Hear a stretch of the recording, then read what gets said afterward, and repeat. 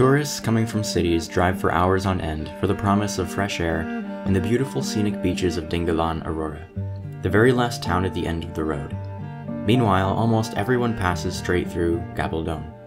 In my opinion, the landscape of Gabaldon is more beautiful than that of Dingalan. There's so much potential for hiking and other attractions for those who love the outdoors.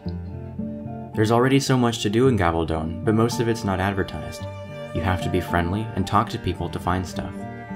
The municipality of Gabaldon used to be densely forested and only inhabited by animals and Dumagat, the native tribal peoples of this region.